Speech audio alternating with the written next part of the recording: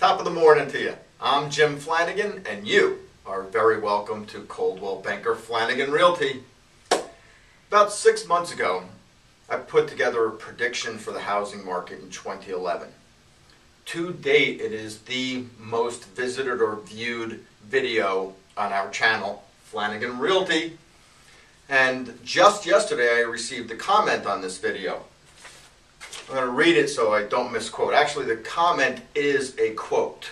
So the commenter was not original enough to come up with his own comment, so he just quoted somebody. So Mr. Bloograss, this is the quote: "The brief recovery in 2009 has now been entirely snuffed out, and the average American home now costs 33% less than it did in 2007. The fall in house prices in the Depression was 31%, and prices took 19 years to recover. Prices are back to their 2002 levels. The national index fell 4.2% over the first quarter alone, and is down 5.1% compared to its year-ago level, according to David Blitzer, chairman of the Index Committee at S&P Indices." Well, Mr. Bloograss, we could all pull quotes from experts out of our ass. I actually have one that I'll read at the end of this video. But before I do, I just want to review my predictions for 2011.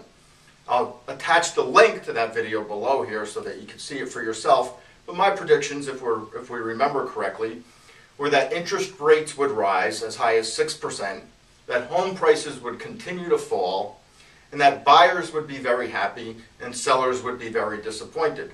Well, I got 2 out of 3. Not too shabby. So, how are things looking for the second half of 2011?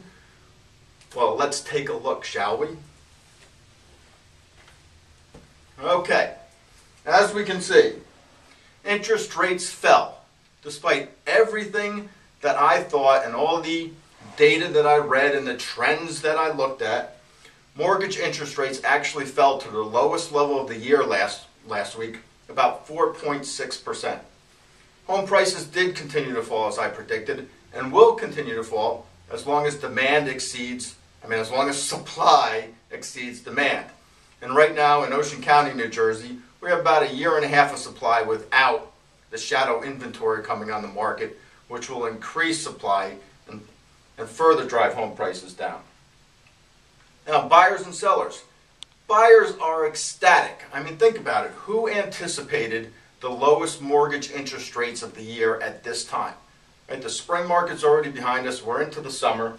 And buyers are jumping for joy now that they could get a 30-year fixed-rate mortgage somewhere in the 4.5, 4.6%. Sellers, whew, oh, I know how you feel. I have a house that I bought at the peak of the market that I can't sell. So if you don't have to sell, don't sell. All right? So I promised you a quote. I pulled the quote myself. So, Mr. Bloograss, coming right back at you. This is from the Wall Street Journal. You know, that rag that nobody reads, okay? The Wall Street Journal. Quote: "Despite all the gloom, however, there are growing indications that it is a good time to buy. Mortgage rates, which fell to 4.55% for the week ending June 2nd, according to Freddie Mac," nobody ever heard of Freddie Mac either, right? "are near 50-year lows. Homes have become more affordable than they have been in years. According to Moody's Analytics," nobody's ever heard of Moody's Analytics either, right, Mr. Bloograss? "The ratio of home prices to income is now 20.9% lower than the 15-year average through 2010. And 12.5% lower than the 1989 to 2004 average. A historic glut of homes, meanwhile, has created a buyer's market. There were about 15 million vacant homes in the U.S. last year, according to John Burns Real Estate Consulting, Inc., some 3.1 million more than normal." So, Mr. Bloograss, I take it you're a seller. You sound like a seller, you write like a seller, and you hide like a seller. So, yes, if you want to sell your home, this is a terrible market. If you need to sell your home, you better do it now before it gets any worse. But if you want to buy a home, it just doesn't get any better than this. and the rest of the day to yourselves.